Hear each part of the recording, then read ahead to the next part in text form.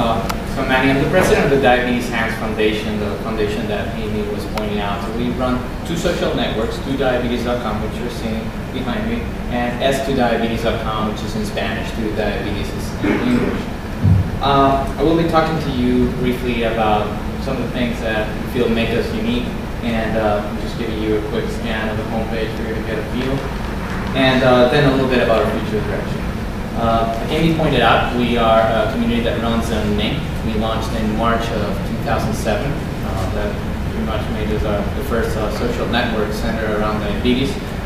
We currently have close to 5,000 members that come visit the site, roughly a total of 60 to 70, generate a total of about 60,000 visits a month. This weekend we were featured, it makes me very proud, on a USA Weekend insert, so I'm very happy about that. Our vision is for a world where people with diabetes no longer feel alone. So we strive to establish connections between people who have diabetes.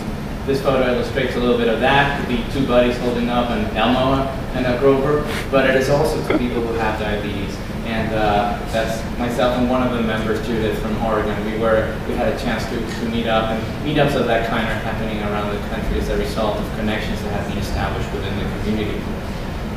Besides that, we also run a number of diabetes awareness programs. We reach out to the community and ask them to contribute content, submissions of different kinds, photos, in this case drawings. This was part of an initiative we called Drawing Diabetes, where we reached out to parents of children with diabetes to draw how they felt about diabetes.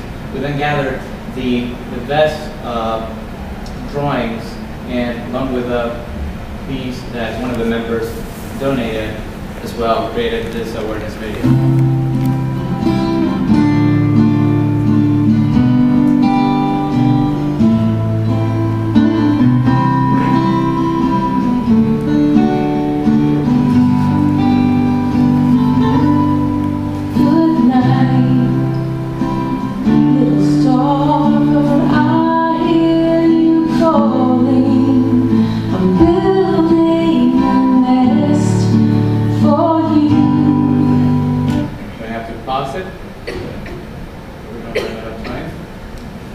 This video got a little under 50,000 views combined between 2diabetes, YouTube, and ICU as well.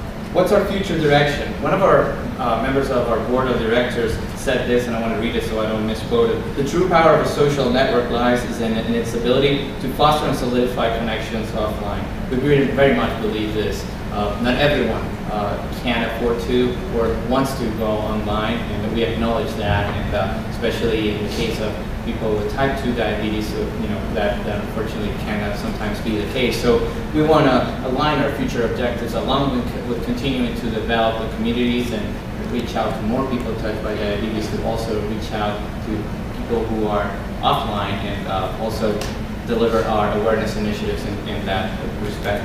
So to that extent, we are offering tools within the community that allow for meetups and groups to be set up and take place outside the community. We continue to look for sponsors and partners to help us continue to make our mission a reality. So if you're interested, please contact us after. Thank you.